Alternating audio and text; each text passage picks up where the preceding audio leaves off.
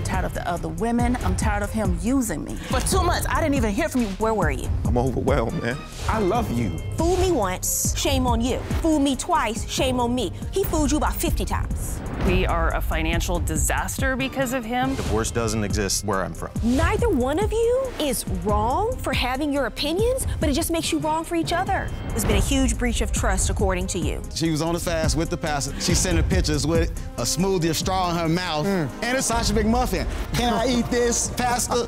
You know what I'm saying? So I'm like, hold on, why you gotta send pictures with it? Here is today's case. This wife says she married a master manipulator who cheats and lies. He says there's only one person to blame for their problems, her sister. Will this couple end their 8-month marriage? That's today's case on Divorce Court. Court is now in session. The Honorable Judge Faith Jenkins presiding. Your Honor, our virtual audience is filled with your superfans. Today's superfan of the day is Stacy from Aylett, Virginia. Stacy, welcome to Divorce Court. We're so happy to have you with us. Your Honor, this is the case of Nesbit versus Nesbit. Thank you, Juan. Miss Patricia Nesbit? Yes, Your Honor. You have brought your husband, Mr. John Nesbit? Yes, Your Honor. To Divorce Court today. The two of you have been married for 8 months. Yep. You're already here. Yes. As newlyweds. You've been having some problems. Yes. Yes. And you want to talk about them in Divorce Court today because you said you're ready to go your separate ways? I'm ready to go. What's going on? Give me some background. Me and Mr. Nesbit have been together for 4 years. We have a daughter. She's 2 years old. I have 3 children from a previous relationship. Our whole relationship has been built on lies, manipulation, cheating, and I'm just tired and I'm ready to go. He could pop a smile at a female and she's just gonna drop her drawers, and I'm ready to be done with that altogether. What do you have to say, Mr. Nesbit? Your Honor, I love Patricia. We both been through some things. I felt like I've changed my actions as far as the cheating and the manipulation or whatever. I just want to save my marriage if possible. It's been 8 months. You said you changed your ways. Yes. Give me an example, Ms. Nesbit, of what you say has happened that's led you here today. We were like having like rocky times, and I was being nice and I decided to treat us to a trip to Las Vegas. And was this before or after you got married? This was before. You know, 2 or 3 months later, I found out that he went back. And I was confused as to why, because we went and we enjoyed it and that was supposed to be for us. And he told me that he went with some coworkers, and I didn't believe that, of course, because manipulation. And I went through his phone, like company directory and all that stuff, and only one name stood out to me. I ended up texting her, and I let her know that I knew that they had a relationship or were doing whatever. I'm sorry, how did you know that from the company directory? Because I went through his online banking and all that stuff. I matched it up with the numbers. They were sending money back and forth. So you put on a full-fledged investigation. Yep. You looked at the numbers in his phone, Yep. matched it to the company directory, then went on his online accounts. Yep. And it added up to you went to Vegas with somebody else? Yep, a coworker. Yes, Your Honor. Due to the problems that we was having, as far as arguing, and I wanted to put some distance between us. He went there to be with Well, I mean, you definitely put distance between you, but you took somebody else. Nah, that person took me. While you were at a distance. The person took me. I didn't pay for anything. I just looked at it as a free trip. Like, that's why when I came back, I was not talking to that woman no more. Okay. What happened in Vegas stayed in Vegas, is what you're saying. Exactly. Yes. I'm still trying to get the details. But you apologized. I did, yeah. Apologized, flowers and stuff. I mean, I don't... Acts of service. Acts of service. Not enough. And that was before the two of you got married? Yes. Before. So you found out about that? Yep. We had a little argument, and randomly he was like, I'm gonna marry you. And I was like, okay. So he bought In the midst of the argument? I don't think it was that random. It was. Was that an official proposal? For him, I would say. And we put together the wedding within like 2 weeks. But like I wanted to be with him, and I felt like, maybe this was like his final act of service, that he was gonna just be with me. And so everything changed after that and things got better, right? I thought it would be. I proposed to her because I wanted to show her that, I manipulated and lied for a long time, but you the woman I want out of all of them. I don't want to be with any of them. So I thought by saying I would marry you, you understand, because you know what type of person I am. So how did that work out? Well, I started recovering more information. As so was I. What was the information you recovered? So when I figured out the names, but I did see the transactions, he was sending money to her. It was like a little $20, $30, but she was sending bunches of money back to him. So like $450, $170. Like he even told me that she helped to get his license unsuspended. You know, things like that to make me a little jealous, I guess. So it happened before you got married and then after? Yeah, it was a lot. He does that a lot. He'll just bring up another person because of my attitude or how I'm feeling towards him. He'll be like, oh, well, she don't do that. She's submissive, blah, blah, blah. Like, and the other woman? Yeah. Okay, Mr. Nesbit? I mean, I ain't seen nobody turn down no free money yet. Like, somebody gonna offer to give you some money, I mean, I see, like, they gonna take it. I wasn't sending her no money back, so. He's lying. It's like if you spend $200 on me and I give you $20, what percentages of that? It's you like gave giving her your money. Was this a woman you're having an affair with sending you money? 8 to 9 months. So it's not free money. This is somebody that you're seeing on a personal level. His girlfriend. So, I mean, you act like somebody on the street just sending you wire transfers. Exactly. I mean, she wasn't my lady or nothing. She know that. You're married. Oh. Okay. Okay, she's not your lady, but she's sending you money. You're still having an affair after you got married? No. If she tell me to leave the house, I'll be having to find somewhere to go, so I usually go there. So you said that the reason why you continue to step out is because of problems in your marriage? Yes, the disrespect, the constant anger. What is she angry about? The co-worker about how we went to Vegas. Okay, so she's angry about you having an affair? Yes. But we done went to like 3 trips already after that. I done bought her things, acts of gifts. He thinks that. Okay, so you're saying she hasn't gotten past the affair. She's still angry, so that's why you keep stepping out. So the two of you are in a perpetual cycle. Right. Because it's like the same energy I keep coming back to, the same anger, the same, oh, no, I don't want to do this, oh, no, I don't have to do this. She tell me, oh, be with the girl, like, even though she's not even, like, relevant. Are you posting photos with an ex on your social media? No. What? I posted a picture of him cleaning up his own house. So you posted a photo of him cleaning just to show the world that he's a good cleaner? Her thighs was all the way out, and her feet was on this man's pocket, rubbing them. I tapped for the his whole pocket. world to see.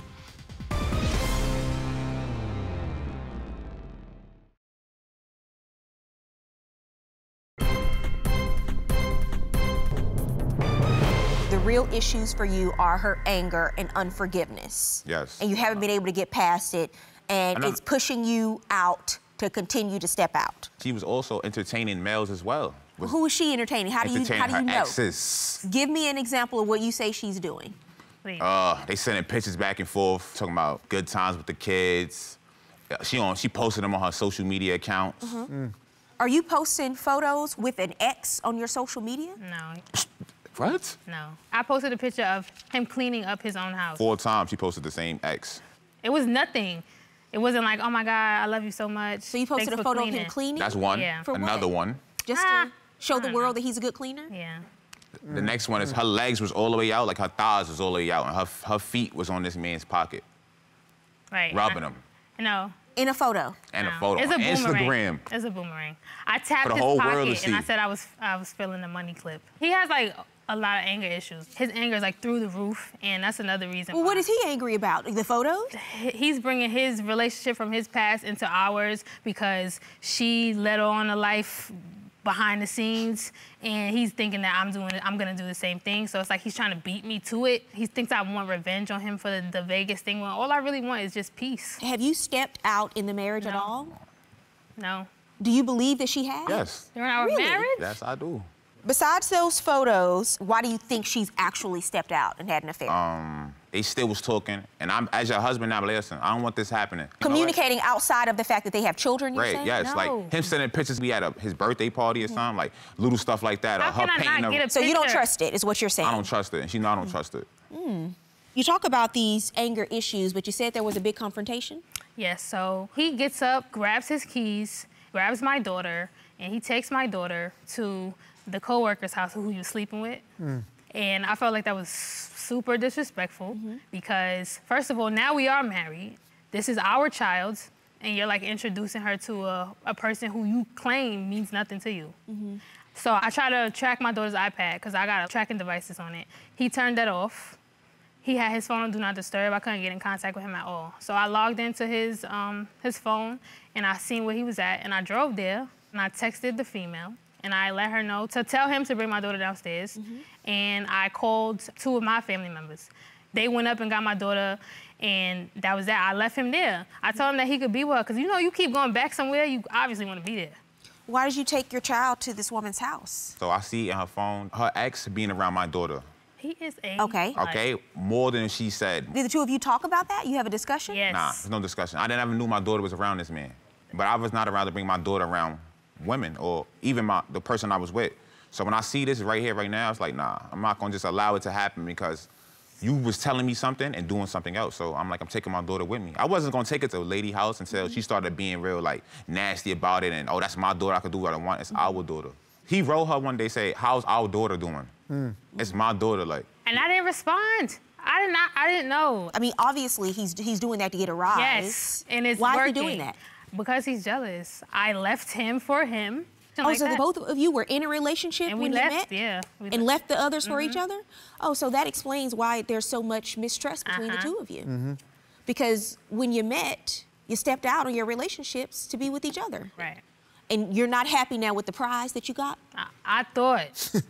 Like, you know, when we first met, though, he was like, I never been with somebody who's also my friend. Like, he was like my best friend. We was together all the time.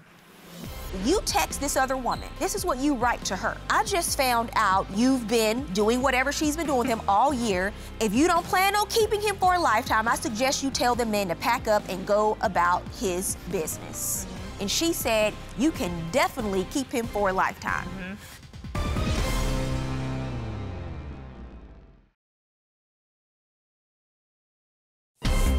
If you'd like your case to be heard on divorce court, call us toll-free, 1-877-311-2222, or log on to our website at divorcecourt.com.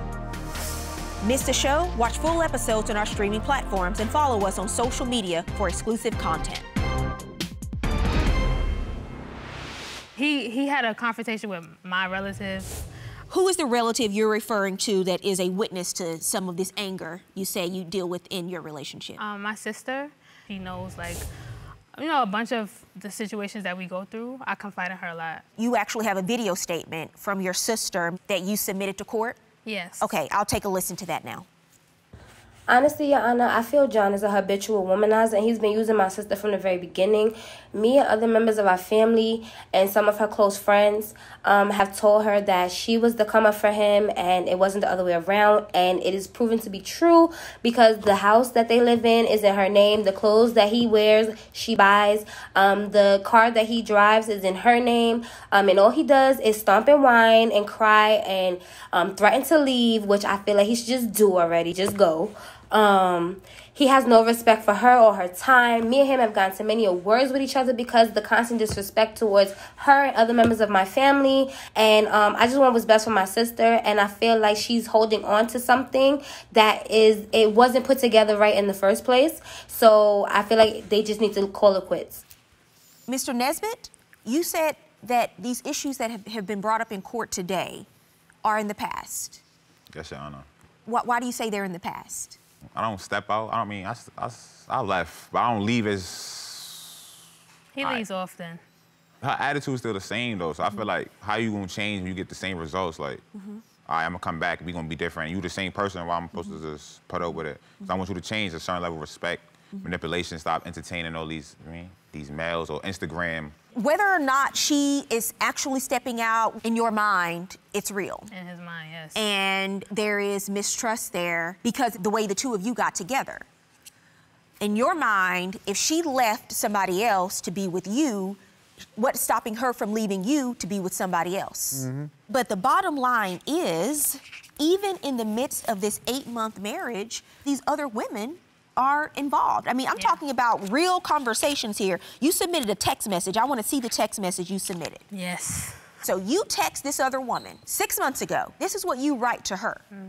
This is Trish, John's wife. Yep. I heard you knew about me. I just found out you've been doing whatever she's been doing with him all year, and he has you saved in his phone as money. If you don't plan on keeping him for a lifetime, I suggest you tell the man to pack up and go about his business. And she said, you can definitely keep him for a lifetime. Even after this message, they go to work and she gives him a key to her apartment. And I find it and I keep it. So now I have the key to the apartment. And why do you have a key to her apartment? Like, oh, yo, let me get you the key. She's like, oh, you should give me a key. Like, I'm like, nah, I'm good. I walked away. She just put it in my book bag. And he kept it. So you weren't really ready for marriage? No. That's how I feel like I was. You feel like you were. Do you still feel that way? I do. You do. I don't think you really believe that, even when you said it right now. I just don't want to be disrespected. I don't just cheat like how she trying to make it seem more. Yeah, you said you're being pushed into it, and that's what's keeping the cycle out. going. She's telling me get out, packing my stuff up, like all this type of thing. And I you're can't putting him job. out. You're telling him to get out because you said that the like, cheating is a perpetual problem. Only time I've told him to leave is when he's already told me that he don't have to be here. So since this woman is playing in the background, he could not talk to her for months and show up at her door, she's still gonna open it. He doesn't believe he needs to change because he said that you need to change. Right. And so you're both pointing the finger at each other. So the only change that is gonna take place in this marriage is when one of you makes a decision about whether you wanna stay or whether you wanna go, because the status quo right now isn't working for either of you. Exactly. You're not happy and you're not happy. So what needs to happen in order for this marriage to be salvaged? He feels disrespected, and that's why he continues to do the things that he's doing. It's not really in the past if we're talking about 6 months ago. Exactly. And so the two of you have reached an impasse. So you have a decision you want to make. Your sister came to court today to say she feels that you have been completely disrespected from day one in this relationship, but yet you've continued to move forward and you've continued to be in this marriage when these other women are ever present.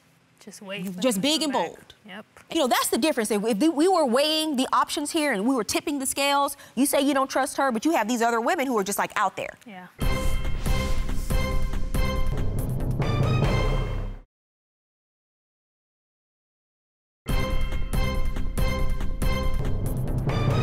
This is a difficult case. You've only been married for 8 months. You're in your 20s.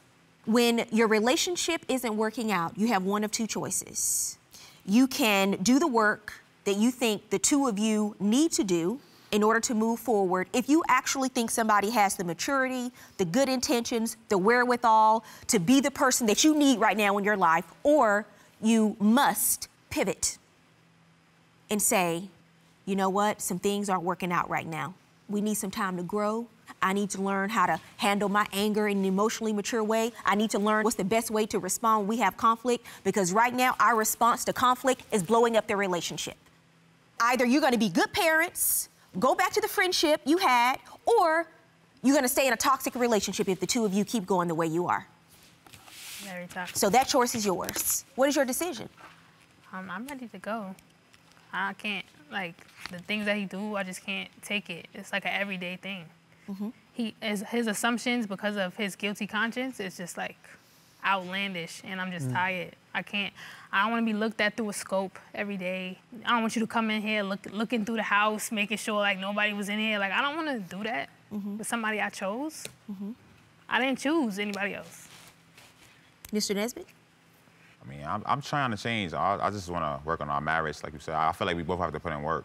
We both could say we did things for the longest time. Yeah, but you know what? I'm going to tell you, the best advice I can give the two of you, if you want to see change, is to be the change. Stop looking at the other person and saying, you know what, this is what they need to change. And look at your own self. You can't change somebody else, you can change yourself. So if you want to see progress, why don't you start with yourself? Good luck to both of you. Okay. What she said about changing ourselves, it's really making me reflect, and you know, if we could work on ourselves, maybe like one day in the future we'll be able to be copacetic and a good marriage and great parents to our daughter. I'm gonna go home and we're gonna see if we could work it out. I realized that I need to start taking accountability for more of my actions and not put the finger at anybody else, and change my behaviors and people I surround myself with. I'm gonna be patient. I'm gonna stop entertaining other women and talking to them and leaving.